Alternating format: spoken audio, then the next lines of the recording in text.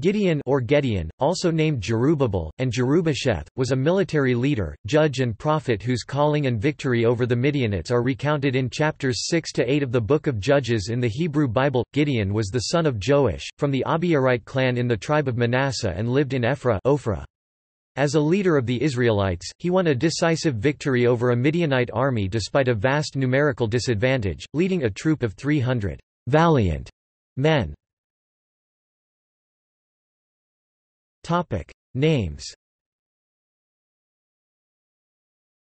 The 19th-century Strong's Concordance derives the name Jerubbaal from Baal will contend, in accordance with the folk etymology given in Judges chapter 6 verse 32.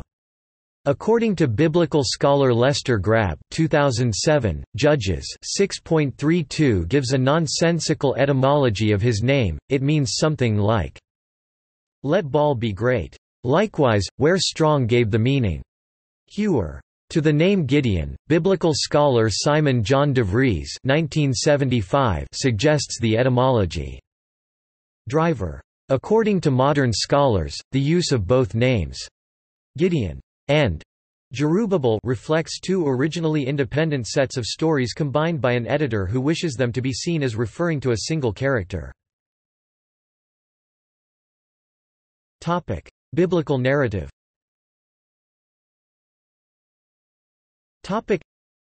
As is the pattern throughout the Book of Judges, the Israelites again turned away from Yahweh after 40 years of peace brought by Deborah's victory over Canaan, and Midianites, Amalekites and other Bedouin peoples who harried Israel for 7 years.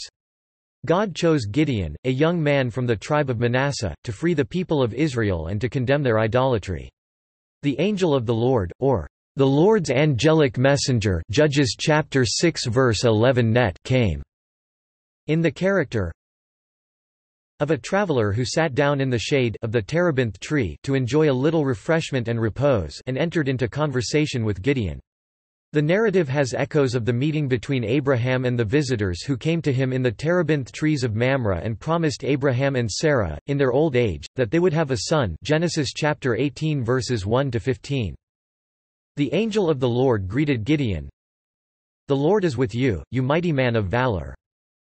Gideon requested proof of God's will by 3 miracles, firstly a sign from the angel of the Lord, in which the angel appeared to Gideon and caused fire to shoot up out of a rock, Judges chapter 6 verses 11–22, and then 2 signs involving a fleece, performed on consecutive nights and the exact opposite of each other, Judges chapter 6 verses 36–40.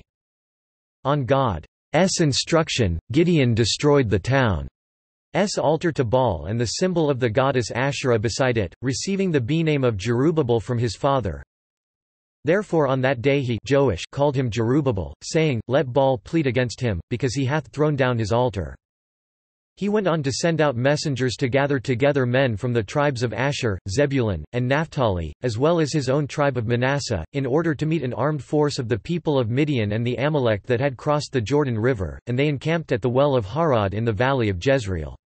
But God informed Gideon that the men he had gathered were too many. With so many men, there would be reason for the Israelites to claim the victory as their own instead of acknowledging that God had saved them. God first instructed Gideon to send home those men who were afraid. Gideon invited any man who wanted to leave, to do so. 22,000 men returned home and 10,000 remained. Yet with the number, God told Gideon they were still too many and instructed him to bring them to the water. "All those who lap the water with their tongues, as a dog laps, you shall put to one side, all those who kneel down to drink, putting their hands to their mouths, you shall put to the other side." The number of those that lapped was 300, but all the rest of the troops knelt down to drink water. Then the Lord said to Gideon, "With the 300 that lapped I will deliver you, and give the Midianites into your hand. Let all the others go to their homes." Judges 7–4–7. Night attack. During the night, God instructed Gideon to approach the Midianite camp. There, Gideon overheard a Midianite man tell a friend of a dream in which, "a loaf of barley bread tumbled into the camp of Midian." Judges chapter 7 verse 13, causing their tent or camp to collapse. This was interpreted as meaning that God had given the Midianites over to Gideon. Gideon returned to the Israelite camp and gave each of his men a trumpet shofar and a clay jar with a torch hidden inside. Divided into 3 companies, Gideon and his 300 men marched on the enemy camp. He instructed them to blow the trumpet, give a battle cry and light torches, simulating an attack by a large force. As they did so, the Midianite army fled. Judges chapter 7 verses 17 to 22. Gideon sent messengers ahead into Israel calling for the Ephraimites to pursue the retreating Midianites and 2 of their leaders, Oreb and Zeb. Gideon and the 300 pursued Zebah and Zalmunna, the 2 Midianite kings. When he had asked for provisions in his pursuit, the men of Succoth and Peniel refused and taunted Gideon. After capturing the 2 kings, Gideon punished the men of Succoth, and pulled down the tower of Peniel, killing all the men there. Gideon invited his eldest son, Jether, to slay Zebah and Zalmunna, but being still young at the time, he did not have the confidence to carry out his father's request, so Zebah and Zalmunna called on Gideon to perform the deed himself. Gideon then killed Zebah and Zalmunna as justice for the death of his brothers. Judges chapter 8 verses 19 to 21. The Israelites invited Gideon to become their king and to found a dynasty, but he refused, telling them that only God was their ruler. Judges chapter 8 verses 22 to 23. G. A. Cook, writing in the Cambridge Bible for Schools and Colleges, notes the discontinuity between Ephraimite anger towards Gideon shown in Judges chapter 8 verses 1 to 3 and the proposition of kingship over all Israel, and therefore concludes that these verses appear to come from a secondary source. Gideon went on to make an ephod out of the gold won in battle, which eventually caused the whole of Israel to turn away from God yet again. Gideon had 70 sons from the many women he took as wives. He also had a Shechemite concubine who bore him a son whom he named Abimelech, which means, "My father is king." Judges chapter 8 verse 31. There was peace in Israel for 40 years during the life of Gideon. As soon as Gideon died of old age, the Israelites again turned to worship the false god Baal-berith and ignored the family of Gideon. Judges chapter 8 verse 33. Topic: Textual history.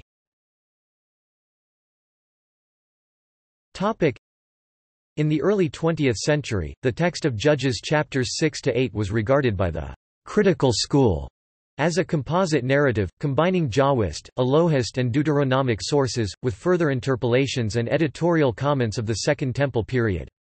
Emil Hirsch alleged a historical nucleus in the narrative, reflecting the struggle of the tribe of Manasseh with hostile Bedouin across the Jordan, along with reminiscences of tribal jealousies on the part of Ephraim. In the early period of Hebrew settlement, later conflated with the religious context of connecting Yahweh with the shrine at Ophrah. The core Jahwist narrative consists of Gideon wishing to avenge the death of his brothers, gathering 300 men of his own clan and pursuing the Midianite chiefs Zebah and Zalmunna, slaying them and consecrating an idol ephod made from the spoils of war, which makes his city of Ophrah the seat of an oracle and giving Gideon himself the status of a rich chief with a large harem. Judges chapter 8 4-4 10a, 11-21, 24-27a, 29-32. The name Jerubbaal given to Gideon is originally a theophoric name meaning, Baal strives, but it was later given the interpretation of, let Baal strive against him, in order to avoid conflict with the more rigorous development of the religion of Yahweh in later centuries. Christian reception.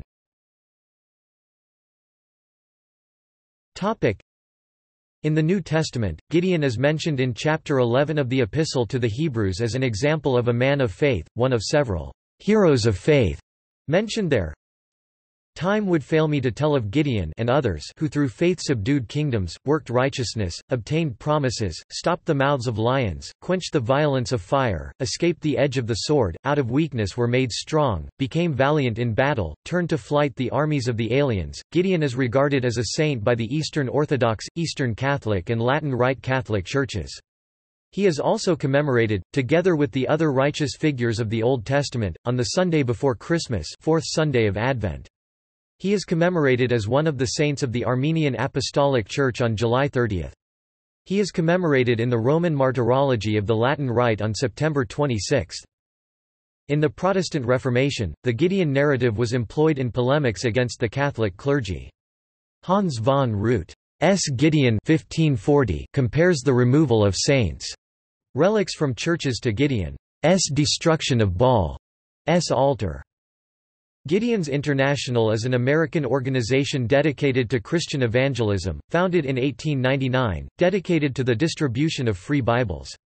The organization's logo represents a two-handled pitcher and torch, symbolizing the implements used by Gideon to scare the Midianite army. Military references.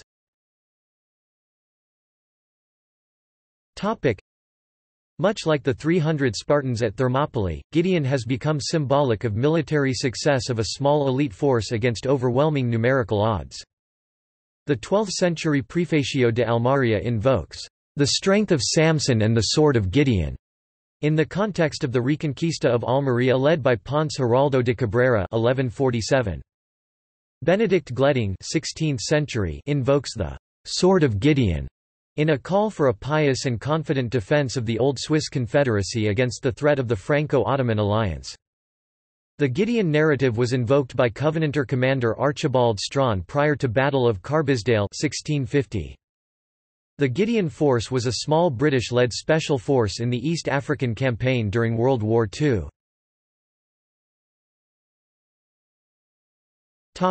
See also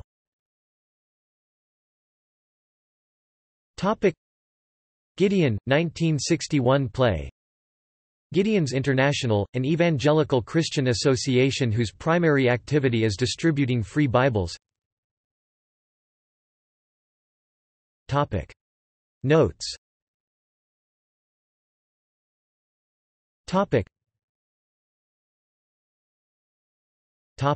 References.